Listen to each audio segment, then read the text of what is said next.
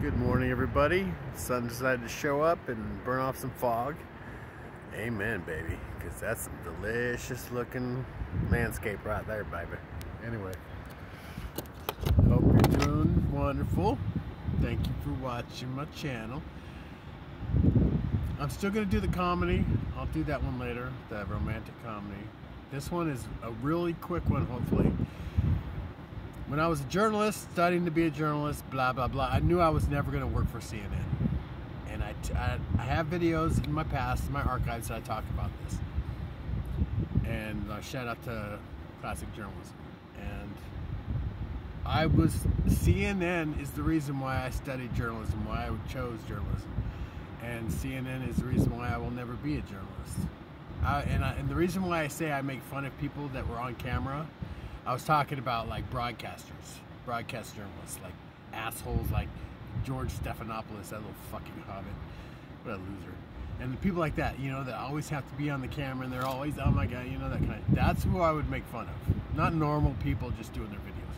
I'm talking about, yeah, to me, it was like, I used to, because I was really of the mind of being a hard journalist, a war correspondent, that kind of thing. I'd go find the action and report on it regardless of what it was supposed to be about. That was classic CNN.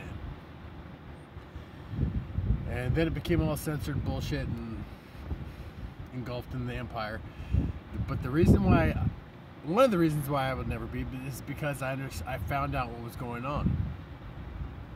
I knew about this, they call it the deep state, shadow governments.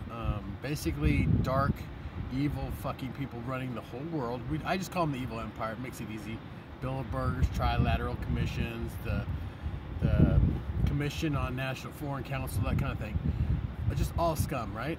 And it's been discovered in Ukraine, all these bioweapon labs with plague and all this other crap that they've been testing, and that basically goes against a previous treaty, a long-standing treaty of bioweapons. Yeah, you know, it was a big no-no, right? And I talked about the $1 billion that Joe Biden was refusing to give to Ukraine until Ukraine fired the prosecutor, and the prosecutor got fired, and the prosecutor was looking into Burisma, which his son Hunter Biden, who smokes crack on video with Russian hookers and complains about the Russian mob having his laptop, and none of that even makes public knowledge. I just don't understand that, man.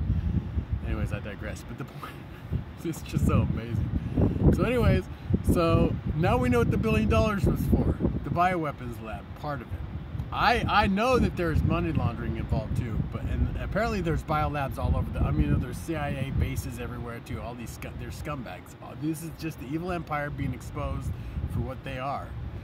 And what does this do? All of a sudden, Putin is no longer the bad guy.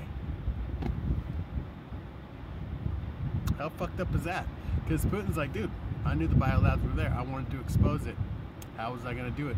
And what do you do if you're the president of the Ukraine, right? How fucked are you? Because you're left holding the bag of dirty money and the gun that just shot the clerk. That's the fucking president of Ukraine. Because all this was under his watch. Either he didn't know about the bioweapon labs, which is a possibility. They're in Syria too, by the way. Syria, that's what that Middle East has like 4 or 5 bioweapons labs there, and they have CIA bases there that are just deep state bullshit. I digress, but this is the reason why I had to stop being a journalist and start painting. And this is why I used to laugh at people that were on camera, because they were a bunch of snobby elites. You know, like I said, I wasn't talking about the normal person just doing their videos. I thought the narcissists and the egotists were the broadcast journalists. You know, it is what it is. I want to get my voice out, and I'm going to do what I got to do.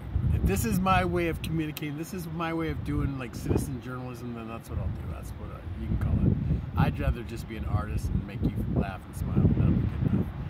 And make you think about stuff. Because the next video I'm going to do is going to be a romantic comedy. It's going to be a lot lighter. I'm going to do a little more research into it before I just throw it out there. Because normally I'm just, you know, flying by the seat of my pants, you know, doing guerrilla journalism, just spewing it and letting it go, and it turns out pretty decent for the most part. But anyway, that's it. So apparently there's bioweapons all over Ukraine that were run by our secret government, How charming. Like I said, these people are evil. I knew they were evil. And, you know, it's hard to get it out when nobody's listening. Except for a couple people. Thank you, by the way, for your subscribing and liking. Feel free to share. That's probably the biggest problem, is sharing my videos, I'm sure. Anyway, I love you.